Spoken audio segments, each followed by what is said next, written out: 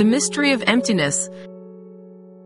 Ever wonder how we often dive into the pages of ancient scriptures discussing the vibe of emptiness? So, what's this emptiness all about? Emptiness is simply see who you are and see what you get. Existence reflects what you see. In there, endless possibilities unfold. Likewise, this little flower in a pot, chillin' on the table, did you spot it? Does the screen reveal its vibe, just lounging there?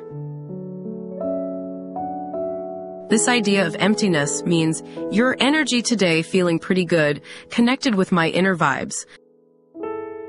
So, as you check out this potted flower glowing with hope in every nook, the info you read, the vibes you sense, all vibe with your existence. It's the emptiness thing, it always changing, every moment in the mix. Tomorrow, if you're feeling down, running into some bumps, you start to notice where things look a bit wilted, where it seems like it can't catch a break. And then you think it's getting kinda ugly, why drop cash on flowers? And after that, feeling like the more you spend, the more you're in the hole. Emptiness is the free translation of Sanskrit sunya, transliterated as Shunruo. Its corresponding noun form in Sanskrit is sunyata. The free translation is emptiness, and transliterated as Shunruo.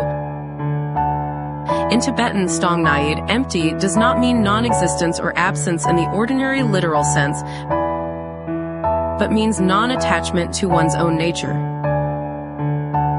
Nature means the essence.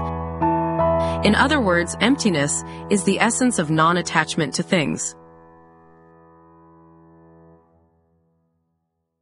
This is what we call emptiness, endless possibilities. Same potted flower, see it as dirt, it's dirt, see it as gold, it's gold. Because all things radiate from you, project out, cast shadows, that's the emptiness gig. You get it?